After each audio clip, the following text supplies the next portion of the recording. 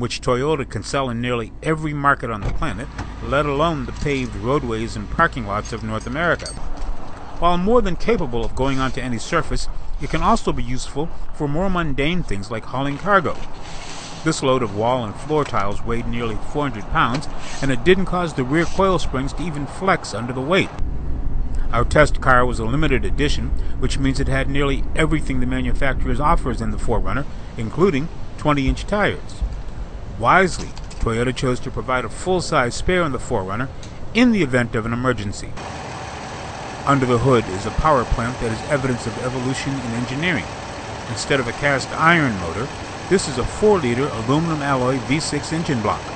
The numbers for it are 270 horsepower and 278 foot-pounds of torque, which operates on regular unleaded fuel. The only transmission offered in North America is the 5-speed automatic that can work with either a rear-wheel or a 4-wheel drive transaxle. The drivetrain is capable of pulling a 4,700-pound trailer, but how many off-roaders are really pulling a boat along these days? Front seat passengers enjoy a personal cockpit experience with every control less than an arm's length away. As for the second row, there's enough footwell space to avoid a feeling of claustrophobia. And for the third, only consider this as a cramped alternative to walking.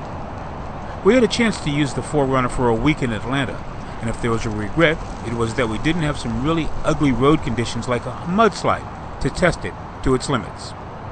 This is Greg Morris. We want to know what you think, so email us. The address is bumpertobumpertv@cs.com.